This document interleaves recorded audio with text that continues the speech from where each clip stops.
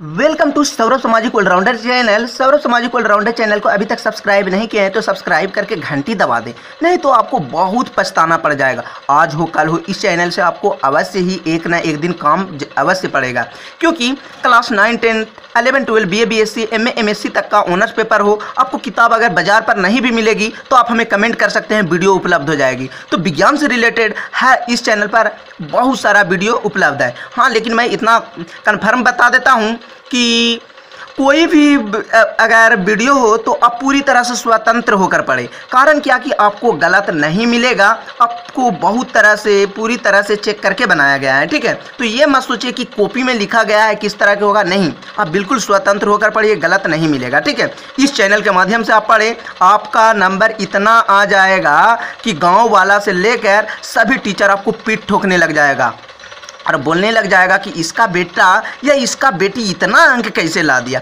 तो आप बिल्कुल स्वतंत्र होकर पढ़ें। तो सौरभ सामाजिक ऑलराउंडर चैनल को अभी तक सब्सक्राइब नहीं किए हैं तो सब्सक्राइब करके घंटी अवश्य दबा दें।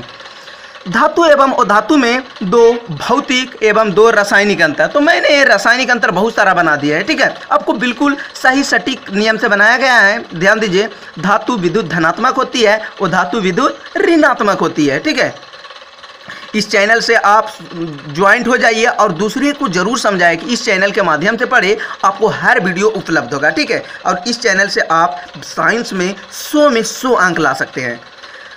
धातु अम्ल से अभिक्रिया करके लवण एवं हाइड्रोजन गैस बनाती है, लेकिन वो धातु अम्ल से अभिक्रिया करके लवण एवं हाइड्रोजन गैस नहीं बनाती है। Zn प्लस H2SO4 ZnSO4 ये सब जो है रिएक्शन है, अभिक्रिया है, ठीक है। अभिक्रिया कराया गया तो जल बना है या नहीं, तो यहाँ पर आप देख सकते हैं, ठीक है। लवण एवं हाइड्रोजन गैस बना है, ठीक है। H2 लवण बन गया है और हाइड्रोजन गैस बना गया ये, लेकिन इधर जो अभिक्रिया कराएं जल से तो हाइड्रोजन एवं H2SO4, ठीक है, H2SO4 से ही अभिक्रिया कराएं। अब आपको पता होगा यहाँ 2 क्यों लगाए, हम यहाँ पर बैलेंस किए हैं, ठीक है, बैलेंस किया गया है इसलिए हुआ गया।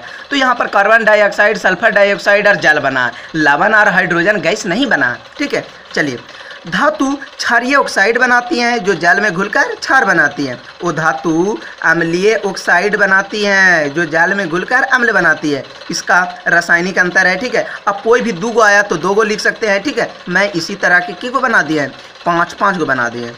धातु क्लोरीन से अभिक्रिया करके वैद्युत संयोजक क्लोराइड बनाती हैं, 2NaCl2 तीर के निशान 2NaCl। ये अगर आपको पता नहीं होगा कि ये कैसे आता है तो आप मेरे चैनल को सब्सक्राइब करके जा सकते हैं, आपको सारा डिटेल ये सब भी समझाया गया है। H2 कहाँ से आता है, Cl2 कहाँ से आता है, आपको रटने की ज़रूरत नहीं पड़ेगी।